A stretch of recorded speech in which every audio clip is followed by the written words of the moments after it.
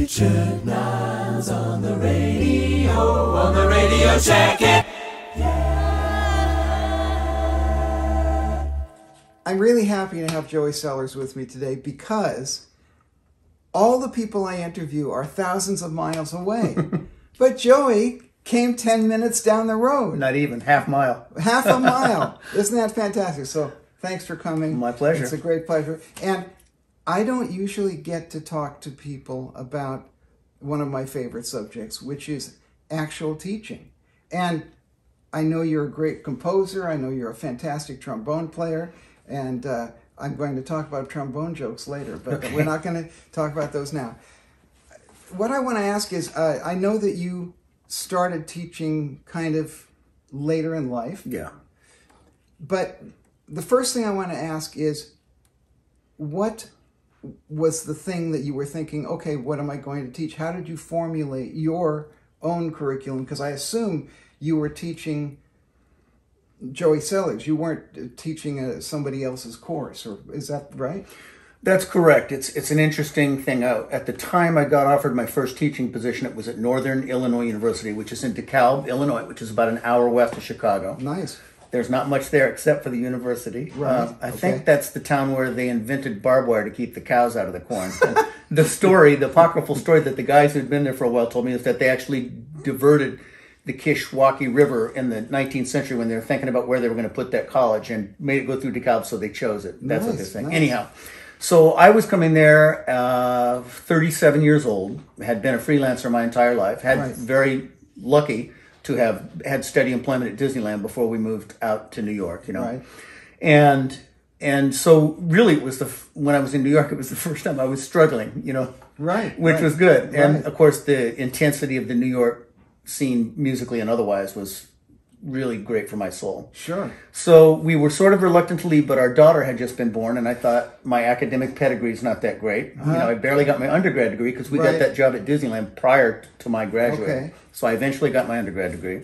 I love school. It's not that I'm anti-school. I was just playing, and I wasn't thinking about it. Right. You know? I'm relatively thoughtless about every aspect of my life until I was 34 and determined that I was going to move to New York, which is kind of late to go. Right. So it was a one-year visiting position, and we had just bought a house in Roselle Park, New Jersey, so I was anticipating being there for 1 year.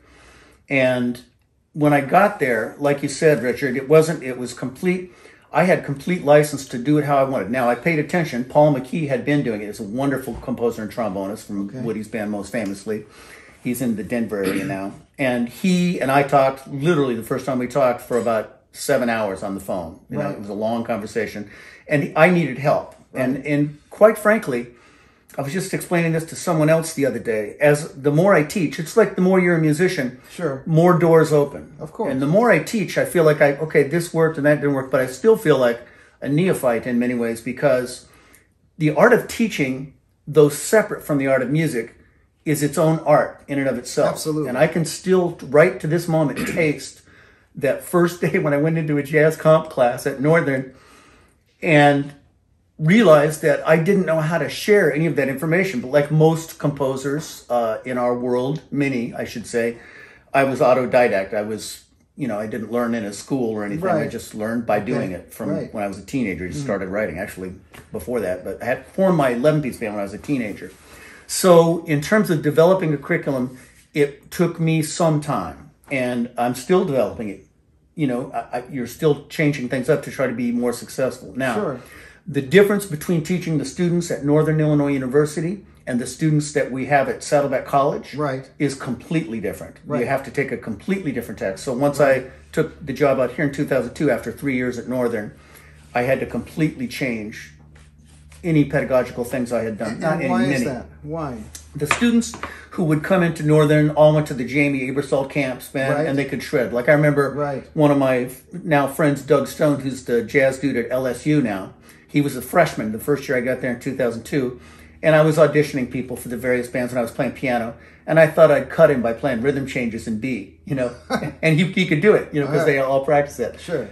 So the fact of the matter is that the students we get at Saddleback become excellent musicians, but they don't necessarily start there. I see. So that's the difference, is we're having to go back several steps on the number line to get the fundamental knowledge there. Right.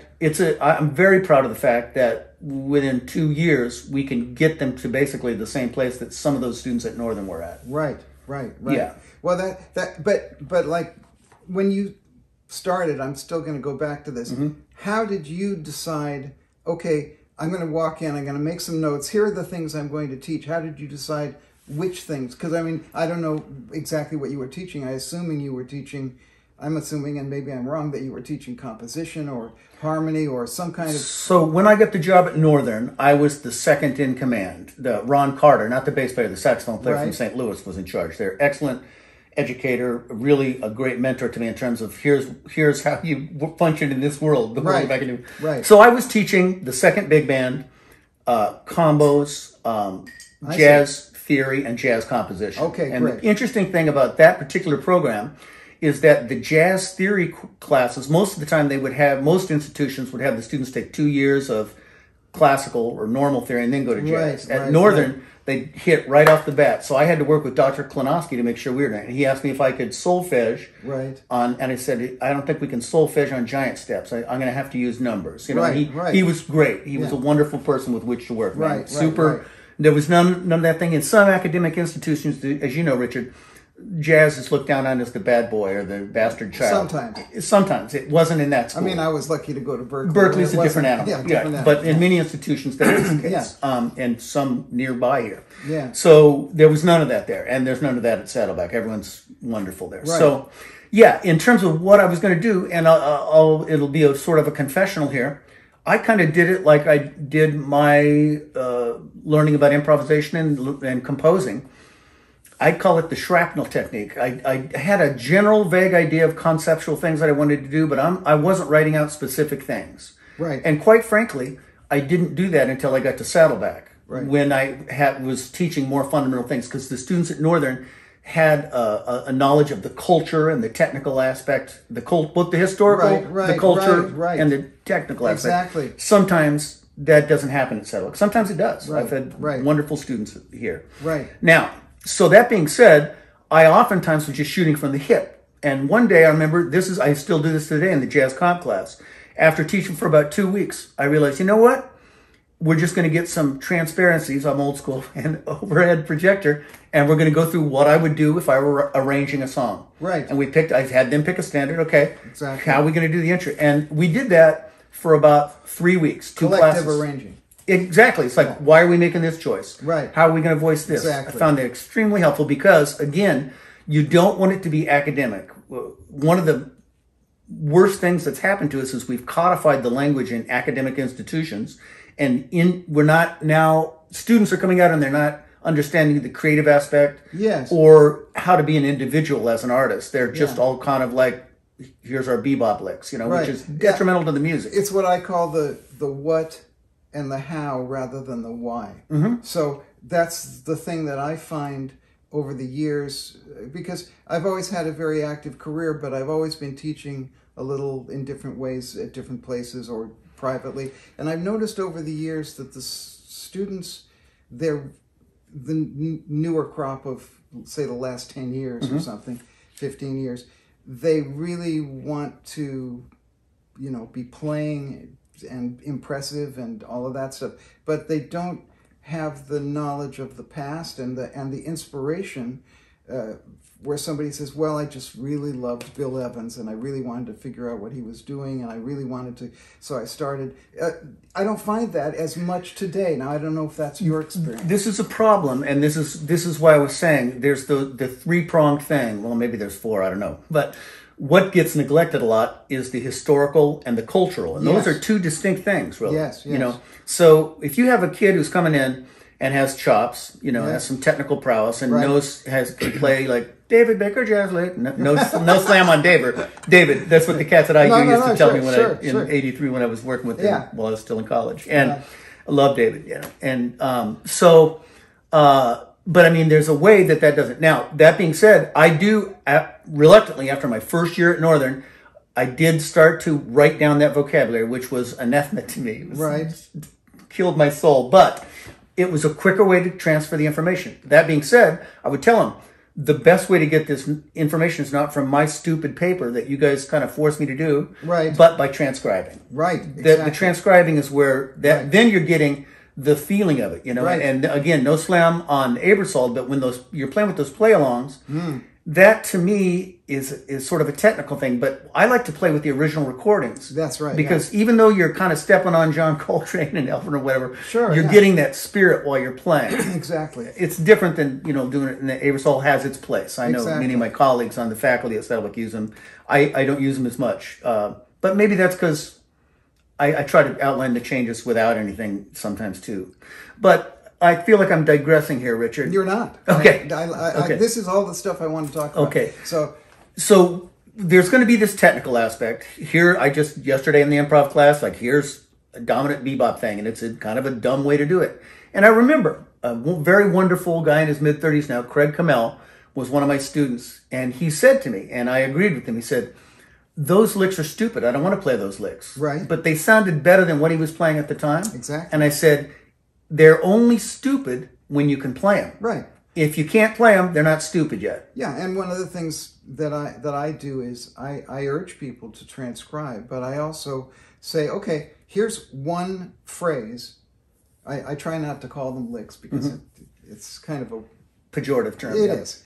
But I say, okay, so now there's that phrase. Now write me 4 different versions of that phrase. Using the ideas of that. Okay, so there's this interval he's using. Do it, but use something else. That's excellent. And so I find that's really helpful. And then I say, okay, now write this phrase, but use an upper structure triad in there somewhere.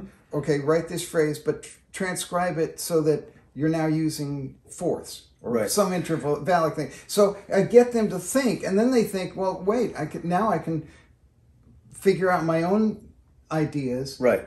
That's setting them on that path. Yeah, but you start with something that's, you know, concrete. Paul Desmond, which is the most melodic thing you can possibly choose, and then try to see if there's a reason. And why are you doing that? Why did Paul do that is the question. Exactly. That's really important. Instead of just regurgitating it, how is Tommy Harrell, and that's what I stole a lot of my vocabulary from for the students at Northern.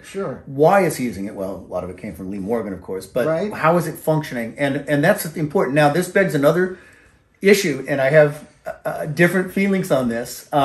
You're talking about notating it down.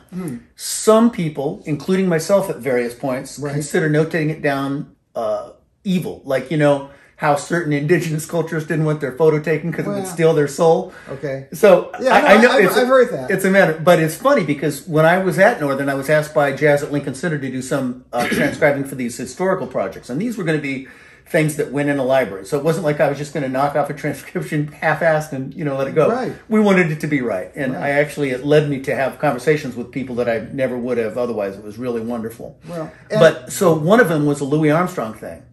And I said, you know, we're stepping on tender ground here when we're notating a solo by Louis Armstrong. I was hesitant to do it, but we had to. And so I said, I just want you to know I'm doing this under protest. No one should ever learn this by reading it. They should learn it by imitating it with sound. That being said, I do a lot of notating out licks. You know, but we need to understand what the limitations of that are. Yeah, and also, I mean, I totally ascribe to the concept that composition is very slow improvisation, and improvisation is very fast composition. Absolutely. So there is no difference between the two.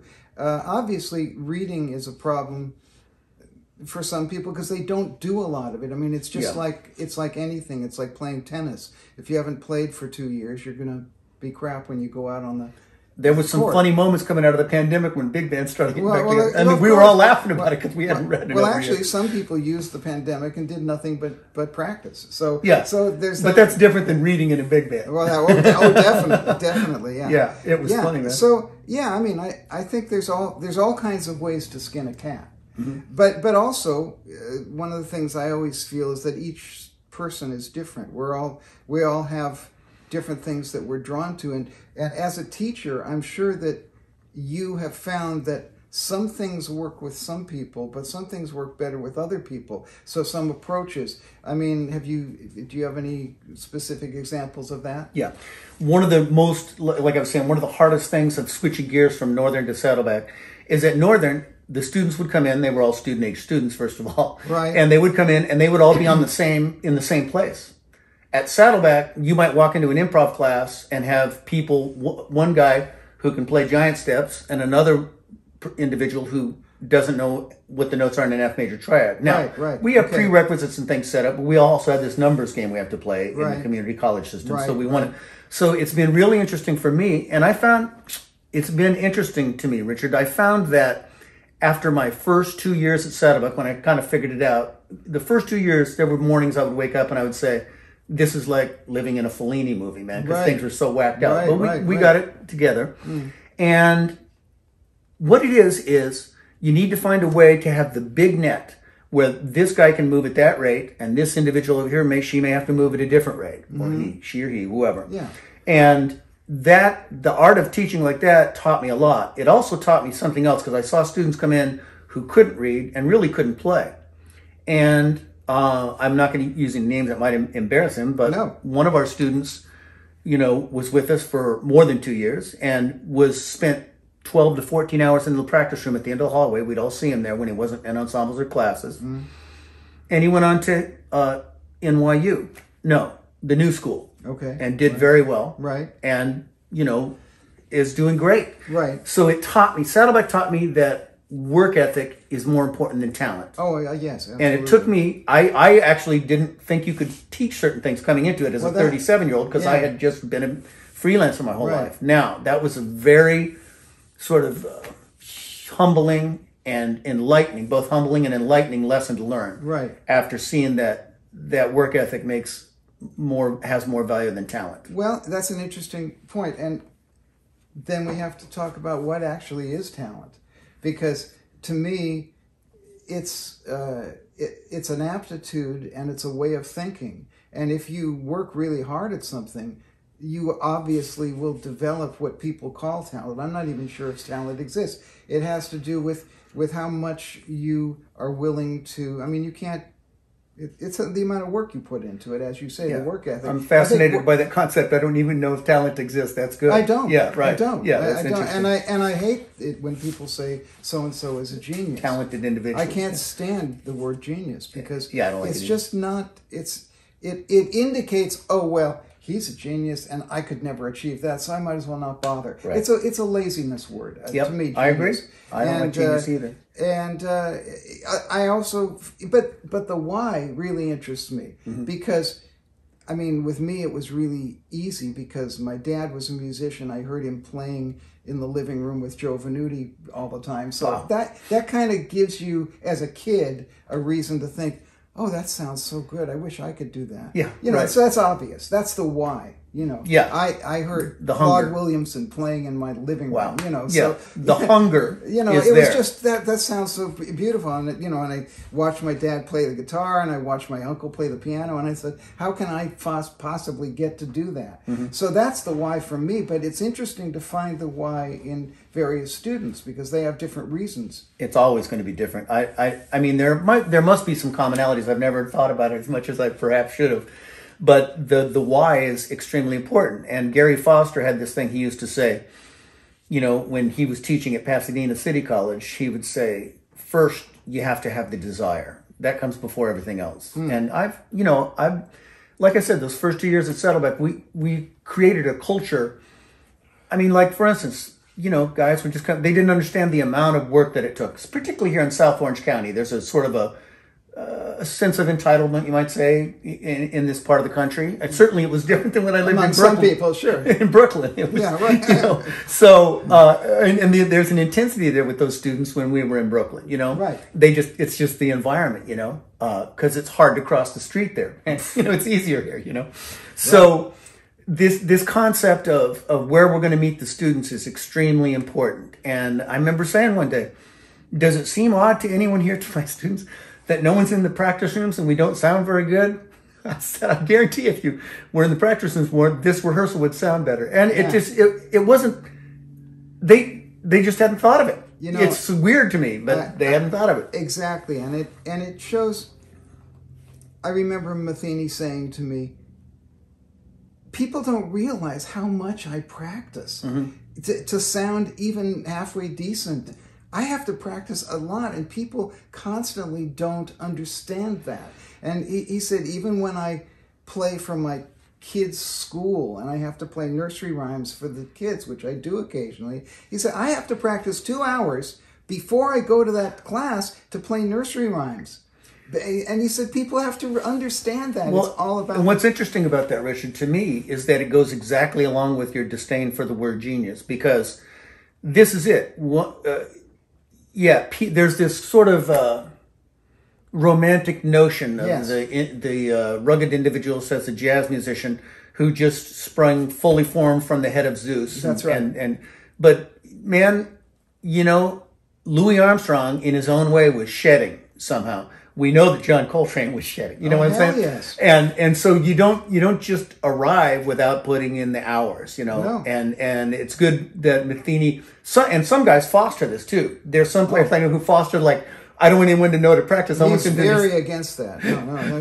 Yeah. And you know, I was lucky to have him as a teacher for a short time, and he always, that was the number one thing. He said, you've got to, but also putting in the hours, you have to know how to put in good hours. Right. You know, some people think that practicing is playing. It's not. Sure. Some guys will say, I practiced 8 hours, but they didn't do the right thing. You get better at one. You know, Matheny's work ethic comes, he's a Midwesterner, man. That's absolutely. Cornbread, man. Yeah, you know. That's right.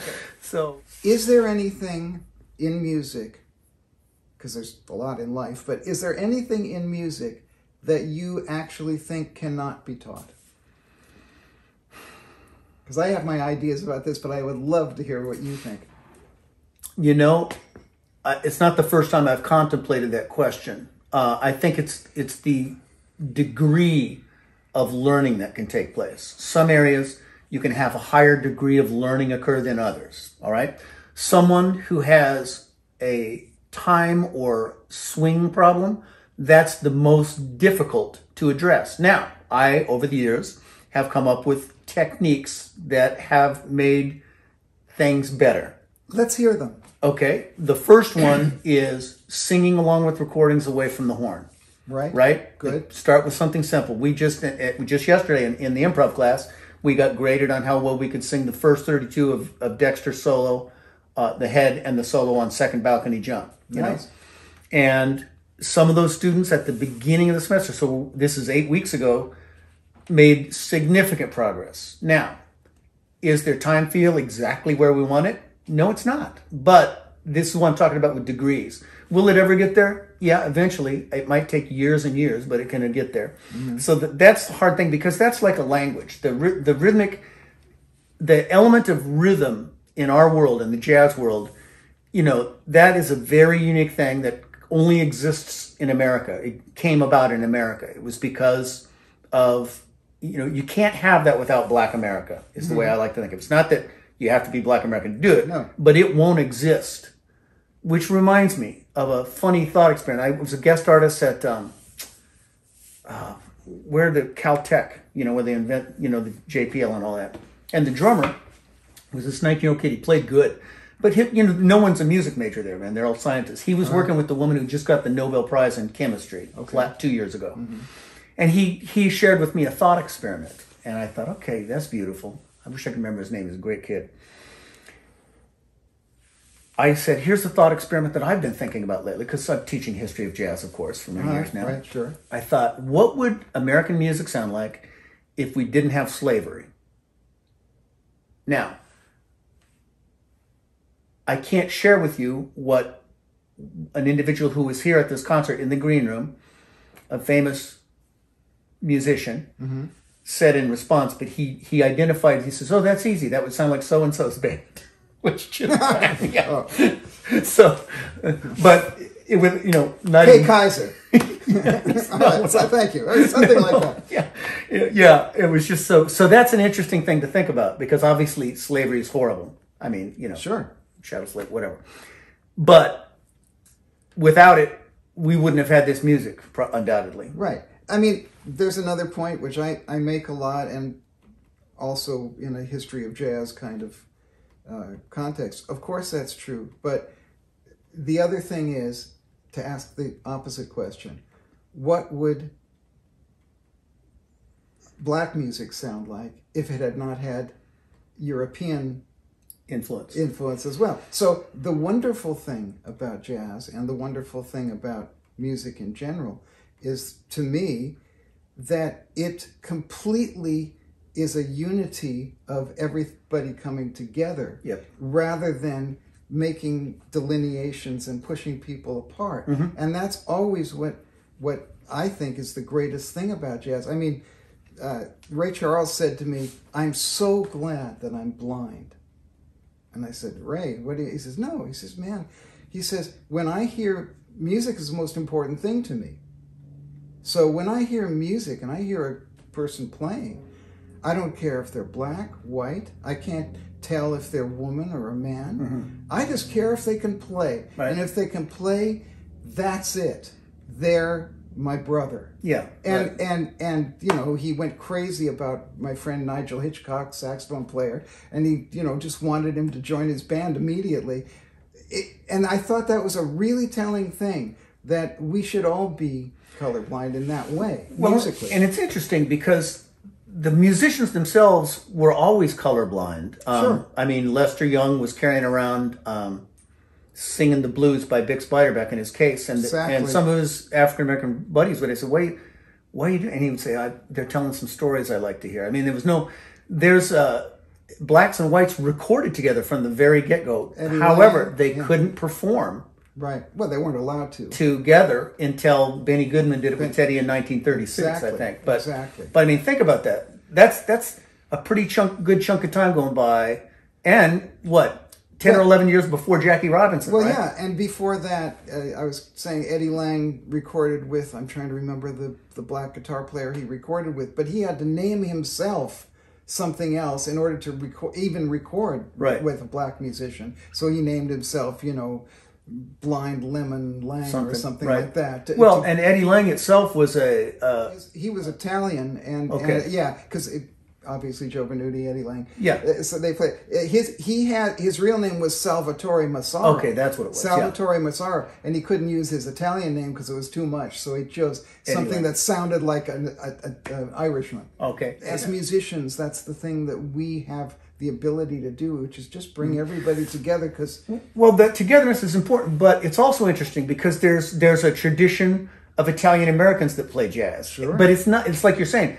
It's sort of a thing, you know, Louis Prima, you know, Frank Rosolino, Eddie Lang, but it's not an exclusive thing. It's an inclusive thing, and that identity can be respected without saying this is the right one way. It's got to be. It's totally embracing, you know. Absolutely. Yeah, it is interesting. I've often wonder. Yeah, I mean, it's just culturally what our music would sound like without that part of our history. Well, it's a very good question, and it's a question which brings other questions to mind, which is a great question. Yeah. You know, that's what a great question does. Yeah. I'm also interested in the fact that it seems to me, obviously, as a musician, we all have amazing experiences with people and with situations. And one of the things I do on my podcast, you guys know, is I do musicians' funnies. And they're funny things that happen to musicians when they're trying to earn a living. So I know that you have a great sense of humor, and I was just wondering if you had a couple of those funny things you know what? To you. These stories usually are better later in the day with a scotch in hand, and that's usually when I recall them, but I'll try. The most I can give you is a banana muffin. Okay, yeah, right. All right, so here's one of my favorites. I played in a group with Tony Malaby, who's this wonderful tenor saxophone player, lives in New York. Now, actually, he just got a full-time job at Berkeley. He's moved to Boston. Nice. He's a wonderful player, really sort of an out guy now, you know, if there is such a category. He's extremely melodic, but people, if they're going to classify him, they're going to say he plays pretty out. And we had this group called the Malaby Sellars Quartet, and it was, we recorded with New York bassist Mike Formanek and the drummer Billy Mintz. But when it was the LA guys, it was Trey Henry, Billy Mintz, myself, and Tony. And the music was a little bit forward thinking. And we're trying to book a little tour down to San Diego, back, just string some things together while Billy was going to be out from New York. He hadn't moved out here yet. And so I called this club up in San Diego that someone had recommended. And it sounded like a pretty people place, but I said, here the music sport thing. And I sent them a CD so they'd know. They booked us, right? And we get there. And, it was not the right environment for us to be playing this sort of thing. So we had to figure out, are we going to play like a wedding band now, or are we going to do our thing? Well, we're not going to go drive all the way down there and not do our thing. Right. So we're playing... And not get paid. Yeah. Well, this is the funny thing about it. So we're playing our thing. We're playing soft. We're not playing loud. We're not going to try to blow anyone's groove. It's a restaurant, Yes. All right. So we're being cool, but we're kind of playing our music just softer. And the manager comes up to me. It's supposed to be a 3-hour gig, I think. The manager comes up to me on the break and says, "Could you play something different?" And I said, "You mean like bossa novas or something?" I was playing trombone, of course. He said, "No, like a flute."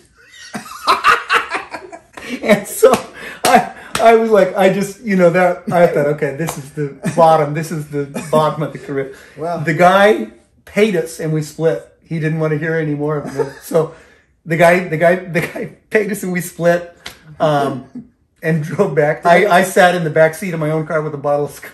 Well, I was pretty depressed.